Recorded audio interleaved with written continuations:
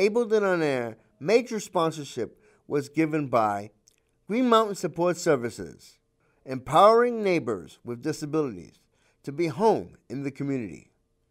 Also, sponsorship was given by Washington County Mental Health Services, where hope and support come together, and Champlain Community Services of Vermont.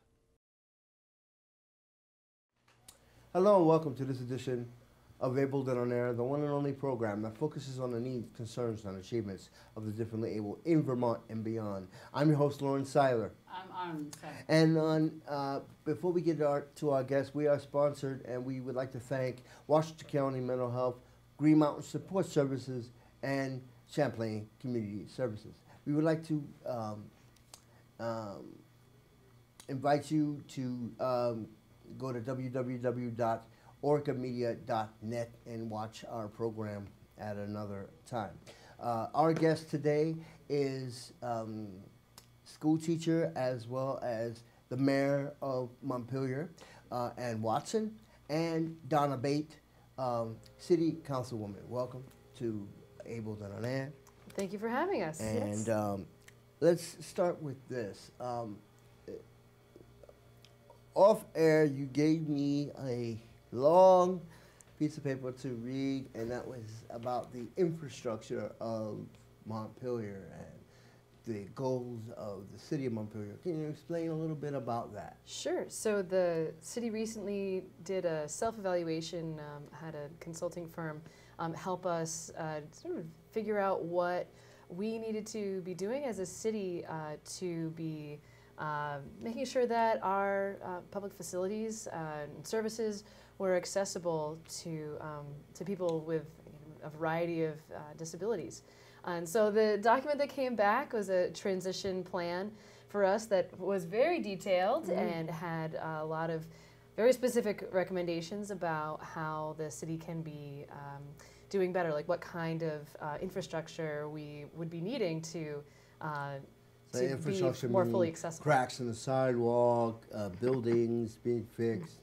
Yeah, it included things like having van accessible parking spaces and having tactile exit signs and things like that.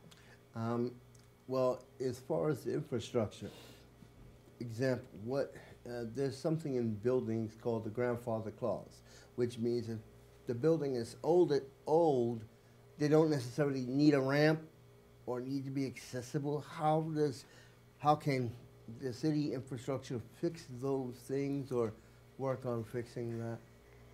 Well, I was going to say there's a difference between being required to and doing it. Okay. So you can do it, but you may not be legally required if you're in a historical building. Yeah. I think the city's intention is to make things accessible no matter how old they are. It may mean that not every building has an elevator, but there are services you can provide downstairs to make sure the public can at least be connected to any services upstairs they don't already have connection to. Example?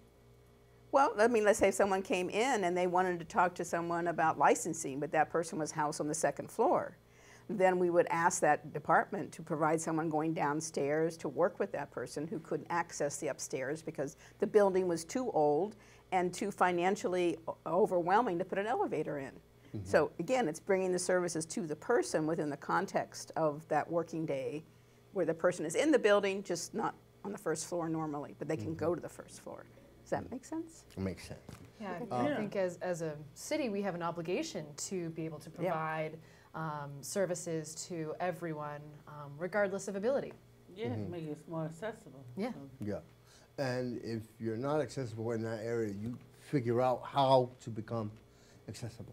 Yes. Right.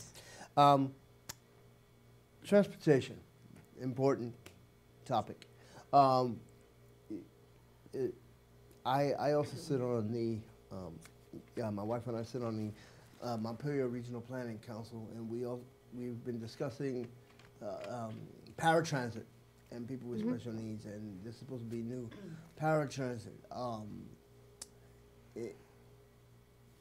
In terms of accessible transportation, what are some of the things that you guys are working on with the City Council to deal with transportation and people with disabilities, or problems in the past, how do you fix them, etc.? Well, there are some separations here of Green Mountain Transit and Greyhound, who are the transportation direct provider, taxis, and then there's the city who has certain routes or certain influences to those organizations. But I say on the regional transportation group as well as the local in Montpelier, the name is Montpelier Transportation Infrastructure Committee, the goal is to make more of those services available. Now, I can get in a debate with you about paratransit, because I feel like on one hand, that's a wonderful way for people with clear disabilities, but you do have to qualify. You do have to arrange things ahead. There versus, are those that have silent challenges. Yes. It's not every single. That's right. Here's the thing: to provide, you know, a clear understanding, a disability. I mean, if you can't do something and you have a challenge, you figure a way around it. But those that have silent challenges, like deafness, for example, and they need help. Well, or even more subtle challenges. The one thing I'd like your audience to really call me about, and to call anyone within the transportation community, is that the difference between paratransit is more those obvious, more clear, definable disabilities. But just like myself, temporarily being in a knee brace, a foot brace, and now still I have a bad knee left from this auto accident, that there are plenty of times I can't get that big step in and out of the bus. But I'm not obviously disabled, but I need assistance. And so I still think the more we put into our general public routes that is accessible to everybody, it's better than having totally a separate paratransit service. So that's my concern. So I mean, there are plenty of people who use transportation services because of some physical limitation, even though they might not qualify for paratransit. So that's my concern, that I want more accessibility, not less. So they're building a new transit center, I see. Yes. They are, yeah. And that's hopefully not only Did to... City Council pass any of the budget for that to make it accessible, or was that specifically, is that done on a federal level, not state? Or No, both? that's a local project done with state and federal dollars, and it's been a long time, many Long years time coming. needed. But the idea there is not only accessibility, but that you connect all the routes, both regional and local, but you do it in a much more comfortable way. It's Safety, no, but it's Safety, also a out of the safety- weather. It's Yeah, also yeah. it's also a safety situation, because we've had friends of ours that come to visit us, There's and a if a Greyhound bus stops at 3 o'clock in the morning, yes. it's Stay not out there. safe. Yeah. Yes, Yeah. yes. I've done that.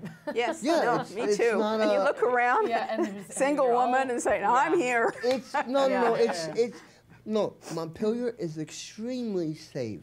However, there's also some, you have to sometimes, because in the world we live in, it has to do with security For sure. as well. And with our weather, you're not always safe from the elements. Yeah, So exactly. it's better to have, this transit system will be wonderful. Which brings me, since you say elements, we're jumping around, but it's important stuff.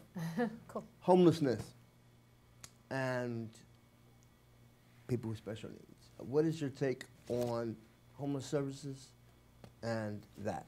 So we were actually just last night at our city council meeting talking about homelessness and the need for some additional services potentially in the Montpelier area. So we know there is a group that's that has been Good Samaritan. yeah, well, big- right. So the Good Samaritan, but there's also an organization.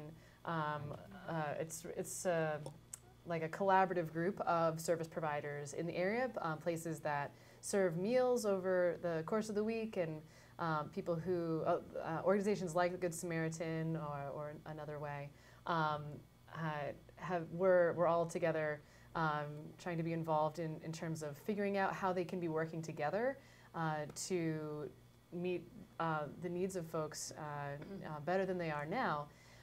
So there is a list of service providers on the city website, and just yesterday, actually, I was talking with one of the fellows who's organizing that association of organizations about the possibility of the city being more involved and figuring out how we can help in any way, finding whatever gaps there are, and then seeing what organization might be the best to help meet those gaps. Mm-hmm. Speaking about gaps, voting in people with disabilities. There's been those new voting booths that they have on election day. Yep. You know, that is accessible for people with special needs. But are there other ways that Montpelier is working to help people with special needs in the voting process? And then I'll bring up the census at the same time.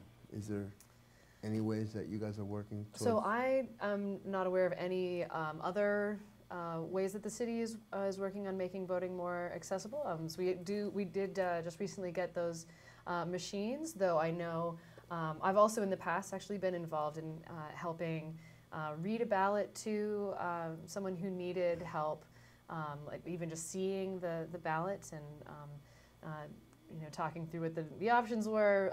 But besides that, I'm not aware of any other. Well, I think some of them are hidden. Is like, you know, Justice of the Peace.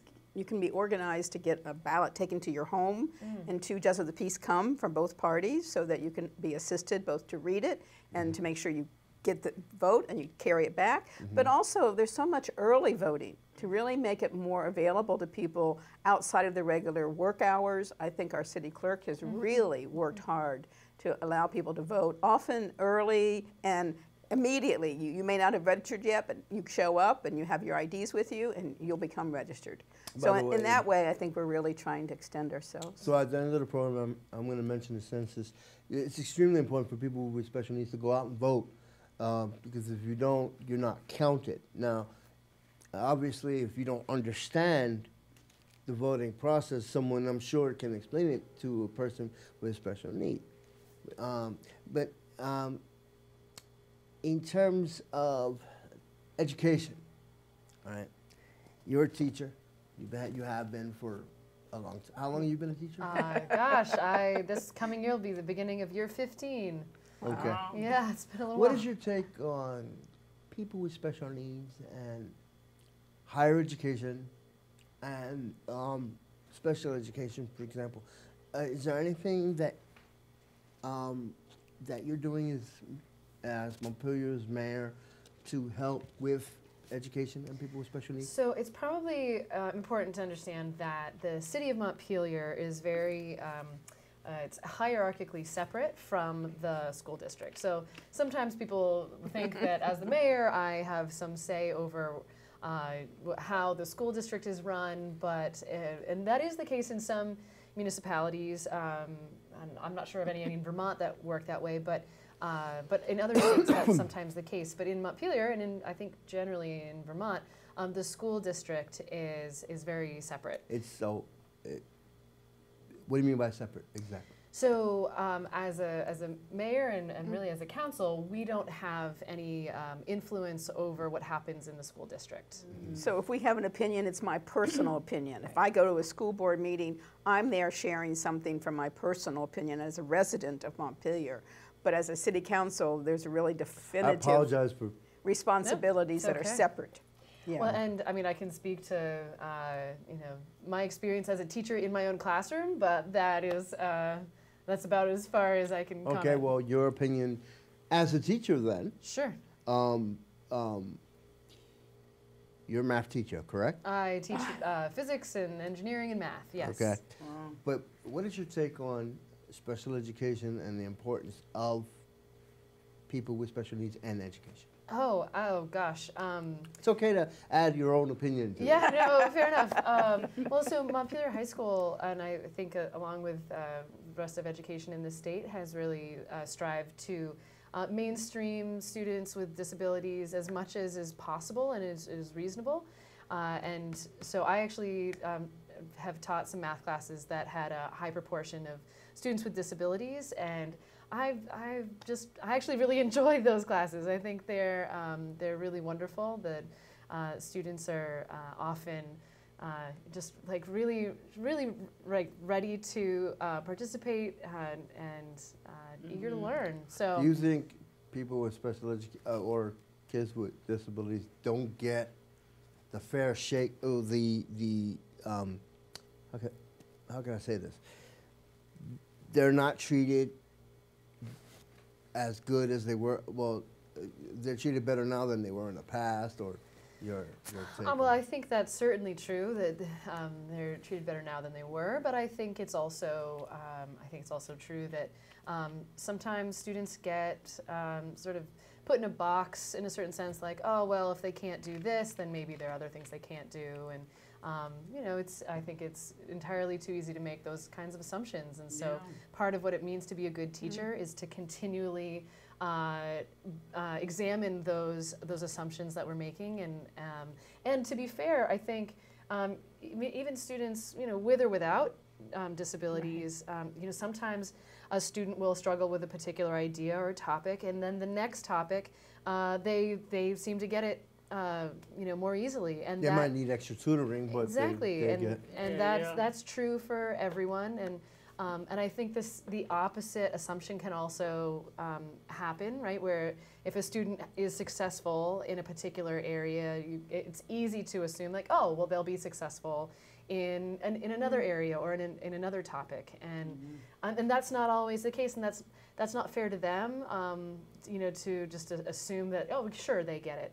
And it's also not fair to assume that, if someone struggles with one topic, they're going to struggle with any variety of other topics. Right. So, Employment, people with special needs. Is Montpelier, the city of Montpelier, doing anything to help along that struggle, or helping people with special needs get jobs? well, so we did. Oh, sorry. Go ahead. No. Oh, well, I would just say that so Montpelier sponsors a local development corporation, the Montpelier Development Corporation, and they are tasked with increasing the amount of housing, as well as bringing in more jobs and Because every state businesses. has a development corporation or something like that. Well, there are different regional entities that are development corporations, but Montpelier has one just for the city of Montpelier. And so they're looking to bring in more jobs in general. So that's not necessarily specific to finding more jobs necessarily for people with disabilities, but one would hope that as we increase the type and variety of jobs available, that that would also increase. Okay. How many people in according to the census, do you know the numbers of how many people in Montpelier as of now? Last I have a round number. Last I checked, it was about 7,800. Wow. Is that about what you understand? Yeah. Okay. So we asked this question of all, I guess. What are some of the misconceptions around people with special needs when people first meet them? Being scared or that type of thing. Oh, sure. I can only. Especially people with mental challenges too, because if people with special needs are dual diagnosed. Yeah. Go ahead. No, I think often, people with disabilities get unfairly judged. If someone's a little different, when they meet people or people in the public may not know quite what to make of a person or a situation, and it's unfortunate that someone might go straight to being afraid or shying away a little bit, when really based on my experience in schools, students with disabilities are often just wonderful, lovely, and sometimes it's good to get to know, like, okay, like, this is what challenge this person is wrestling with, and then having some grace for them in that area, and that's fine. Your take on the same question? Well, I think for anytime you meet a new person, biases are right there, and you have to walk through them. And it's a two-way street, is saying hi and relating to that person, and then responding, having them respond to you. But I think being more aware of some of not only disabilities, and maybe you include mental health, is not to make assumptions. And that, we assume, Because there's a horrible acronym, well, not in my backyard. Community boards.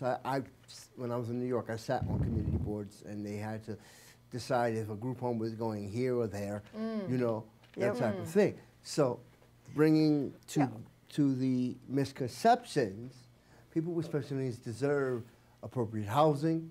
They deserve to live in an area despite their challenges.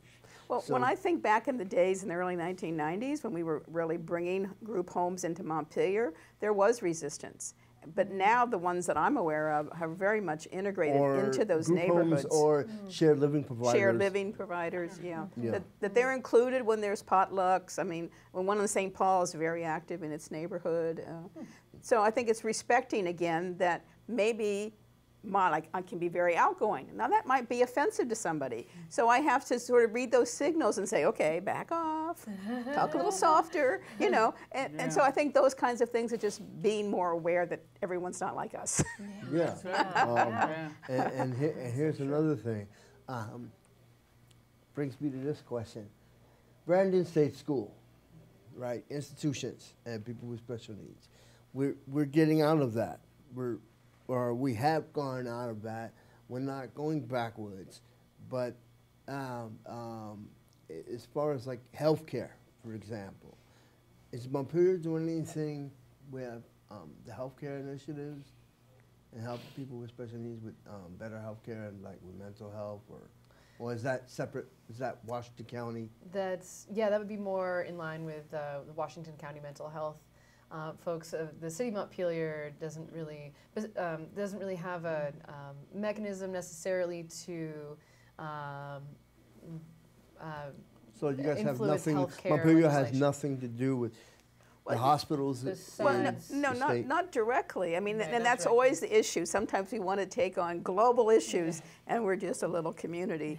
But I think it's very important, like elements of our police that have really recognized the need for police officers to be trained in mental health and have this close relationship with mental health agencies. So I think that's the way we as City Council can support our staff to be more open, to be more trained, and to be relating to all the services. But we ourselves do not provide direct Because in the past, service. police officers, since you brought that up, police officers, and they're still being trained, they don't necessarily,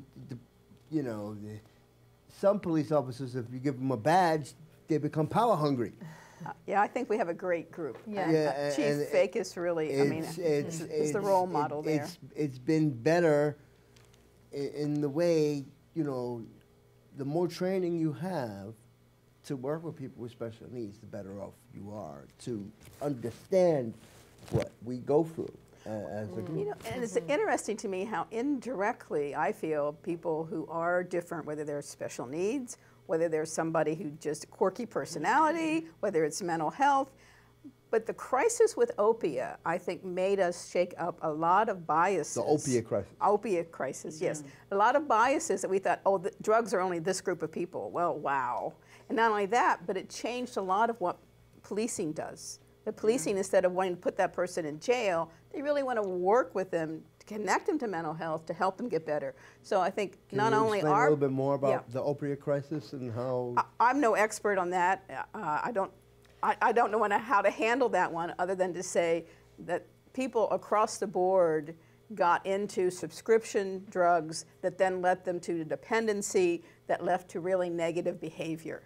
And instead of just saying, you're a drug problem, go away, more clearly, even though we were trying before, I think it became more clear that we really had to be community-minded and reach that person where they were and connect them to services. So I think that helped everybody. And it's cool to continue to help everybody as we see any of us at any time can have the same problem. Hey, you want to ask questions? Oh yes, Arlene, you're being very quiet. Yes. Go ahead. Ask some questions. Go ahead. Are they going to build a health center here? Like some kind of emergency? Sometimes when your doctor's not available, Yeah, because you have to in New go York, to they have- CVH, and it's like, or you have to go to People's Wellness Center, all the way over there. Like, I know Montpelier has a health center, that's where our doctors are, across the street from where we are. But but Well, I do know sometimes there is an urgent care Berry facility Montpelier on Road. the Berry Montpelier Road in And I've Berlin. used it once. It was really wonderful Yeah, to have it so- available. So there is that. I would recommend them for sure. Obviously for not if appropriate, like if it's a life-threatening emergency, you definitely got to go to the emergency room. But that also is a great facility.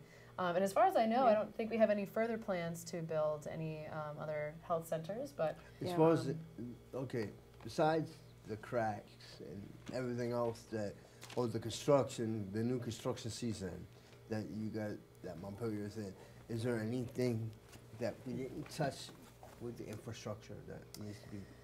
Oh goodness, well we are, sort of as you mentioned, we're redoing some of the sidewalks in downtown Montpelier right now because they were uneven and needed some care. So we're redoing some of those right now, which is very exciting, I think. And then the other thing to look for is that in that document that I sent you, the ADA transition plan, that's available on the city website. Which is www. Montpelier-vt.org. Okay. And then if you just search for ADA, and then I think it's like the third or fourth a link there is the ADA transition plan. So that's really the thing to look for. But you know, we will be looking to address some of the things specifically noted in that transition plan when we get to the budget cycle, which is really in November, but also our capital improvement committee will be looking at some of those allocations. Anything else you want to add? No? Okay, so let's get to the census. That's important. Yeah. Explain why it's important for people with special needs to deal with the census when they come to your door. Well, the reason I brought it up to you earlier was it's in the news, and people may not realize that their individual piece of filling that census out will help our community better qualify for grants and federal dollars, as well as being better able to assess the needs of our community that aren't obvious to us. So I really encourage people to reach out and get the assistance they need to do the census, because hopefully it'll be in the mail soon. Yeah. We're all hoping that it gets mailed soon. And it's extremely important, since we're on the topic, it's important for this November for everybody to come out and vote. If you're not counted, then you can't, you know, if you don't vote, you're not counted, especially for people with special needs. So please go out and vote. Please sign the census. If you need help, I'm sure someone can help you when they come to your door. You know, or I'm sure they can make it in large print if they have to make it in large print, that type of thing.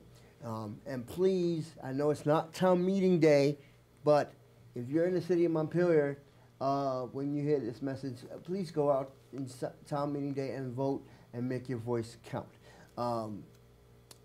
Anything else you guys want to add about what you're... Well, I was just thinking about November. I'm not sure that there is a vote this November. There might be, but definitely town meeting day next March. Well, we're voting for president this year. This is a presidential. Well, so the primary will be in March, and then the following November will be the presidential election. Okay. So anyway, Yeah, it's coming up. It's coming up. Yeah, let's hope coming we up. got a good president. Yeah, and whatever town your people, listeners are from, you know, really, I mean, call your select board, call your city council. And it doesn't mean we can go out immediately and fix that pothole or fix that sidewalk, but it'll get on our list because it does take some comprehension of the whole infrastructure in order to change some of the things that are wrong What with do it you mean now. by comprehension of the whole? Well, you think that sidewalk is bad, so you think you can save it, but the fact of it is it's attached to a lot of other sidewalks that if you come in and do this, you make some of the rest of it. And then it moves once you have a different... And depending on the weather... Well, yes, and sidewalks move this is the way the pavement does. So when we make a slice change, believe it or not, that makes that section more vulnerable to get crooked with the others.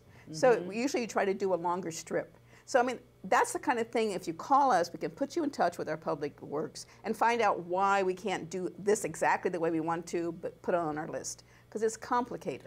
Speaking about complicated, and I know that Montpelier in the past, or this past year, has had several, talking about public works, water main breaks, Oh yes. Yeah, and oh issues, my goodness. and It's issues horrible with that. to see that, For all that exa- water For come example, down. when we used to live in Barry, there was issues with the water and it turning brown, and other stuff and turning the water off. Oh, yeah. And a couple of times we've had to turn they've turned the water off in Montpelier, and then they turn it back on because of the water main break. Does the water main breaks have to do with the cracks in the sidewalk at all, or in terms of the whole infrastructure, how is Public Works, good, clean drinking water?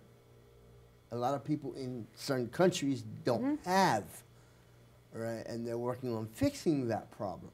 But what is one thing Montpelier is doing to fix, like, because I know weather has things to do with water main breaks, big time.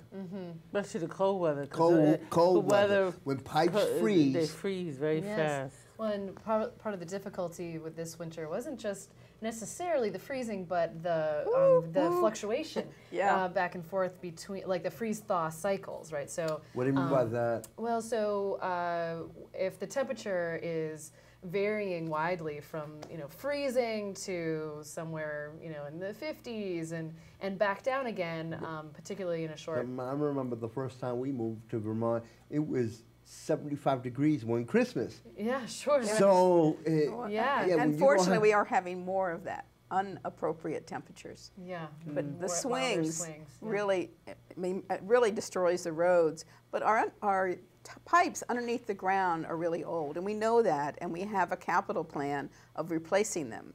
But interesting enough, the ones that have broken most recently aren't the oldest. And it turns out that some of the newer material is not lasting as long as they were projected. Wow. So now we have a little bigger problem than we thought we had, but we're working on it. Last question. ADA committee, because I know that there's, I've looked, you guys have an ADA committee. How does that committee work within the city of Montpelier? So I don't know how often they meet, but we did just appoint someone actually to the committee. Anyway, the meetings are open to the public, and they are involved basically with seeing how the city can be increasingly compliant with ADA standards. So if you or any of your viewers want to be involved, we would love to have them participate with that committee. And I just want to call out Tom McCarthy, the head of Public Works, has been really committed to that committee, and he is retiring this summer. We're all going to miss him. Tom McCarthy? McCarthy, yeah, MCARADLE. Yeah, it's a little different spelling. McCarthy. Yeah.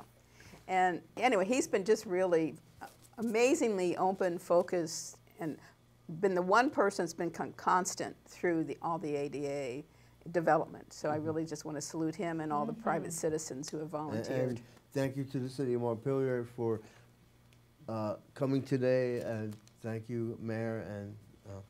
And we'd like to thank everybody for joining us on this edition of Able Then on Air. What's that website again?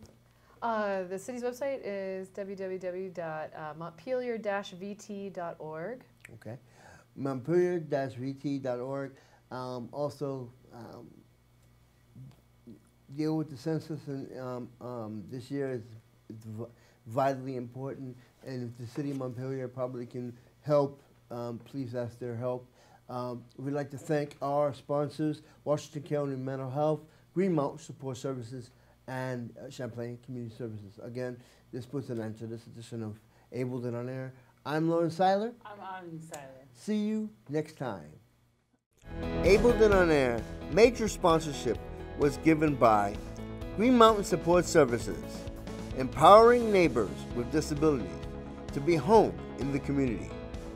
Also, sponsorship was given by Washington County Mental Health Services, where hope and support come together, and Champlain Community Services of Vermont.